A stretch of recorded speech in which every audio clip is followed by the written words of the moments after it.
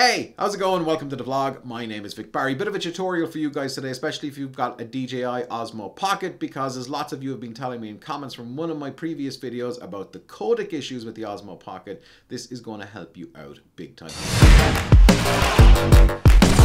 What we're going to do is create proxies. Now, creating a proxy basically is a low-res version of your Osmo Pocket file, and it's going to be the one that you're going to work with and edit with. It's really easy to do, so there's a couple of steps that you need to take. So I'm going to create a project from scratch on Adobe Premiere. Let's create a new project. I've called this Osmo Proxies. So there's a couple of things you can do. You can do this right now, or you can do it at a later stage. It's probably a good idea to get into the habit of doing it straight away, and I'll show you a little trick in a minute that's going to save you doing it all the time. So we're in general here when we're creating a new project. What you need to go to is ingest settings.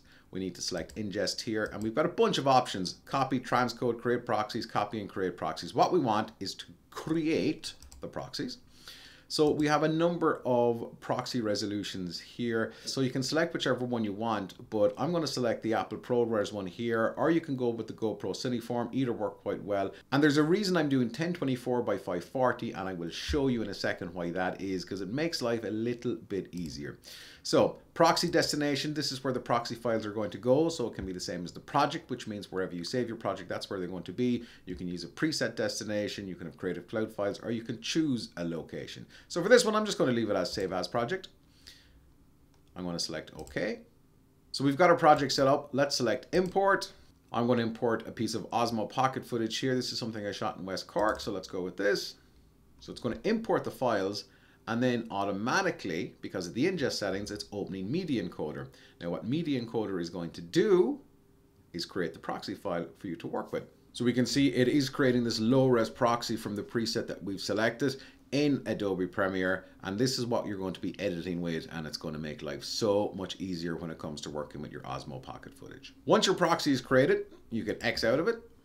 And now we need to turn on proxies, because if we drag this into the timeline here, we can see it's struggling, it's on full. Let's drop this down to 1/8, and we can see it is still struggling. So we need to work with the proxy file, and the way we do that is turn on proxies. So let's turn on proxies here.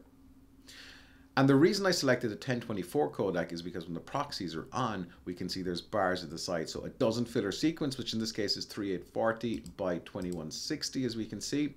So it gives you an idea, okay, proxies are on. Even though there's a little blue mark here, when you're operating in a different resolution, it just is a visual cue to go, okay, the proxies are on, because sometimes you do forget to turn this on and off. So now that the proxy is on, we can see that we can go back and forth here really, really easily. And it doesn't matter where you're working, whether it's on the timeline or whether you're editing here and you're selecting your in and out points, it doesn't matter. It works perfectly smooth. So that's a huge difference. If you don't have the toggle proxies button that I have, well, it's gone on the power of editing. All you need to do is select the plus symbol, select the toggle proxies one here, drag it on to your buttons, and that's it. And now proxies are on and off. So that's a really short way of being able to work with the Osmo Pocket footage easily. Now, if you want to make life a little bit easier, because do you want to do this every single time you're making a video? No. So let's save out the session. And just a quick tip here as well, guys, that when you are saving out the session, before you do, maybe just delete all the footage that you don't need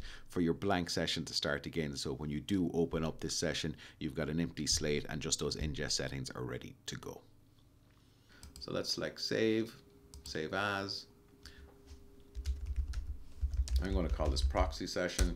One last thing as well, by the way, this is the final step you need to take. Before you render out your video and export it, you need to toggle the proxies off. Turn them off and you're good to render and export. Otherwise, you won't get the full quality footage. You'll get the proxy. So that's it, guys. I hope this video has been useful for you. If you have found it useful, please consider subscribing. My name is Vic. Thank you so much for watching. This has saved me so much frustration in doing it. Yes, it does take an extra couple of minutes to render out those proxies at the beginning, but it's far easier to do that than to be struggling with the Osmo Pocket footage in Premiere. So subscribe button is there. It'd be awesome if you'd hit it, and we will see you on the next episode of the vlog really soon. And by the way, this whole video, this part, except the Premiere part, was all shot in the Osmo Pocket. See you in the next episode, guys. Thanks for watching. Don't stop fighting for yourself.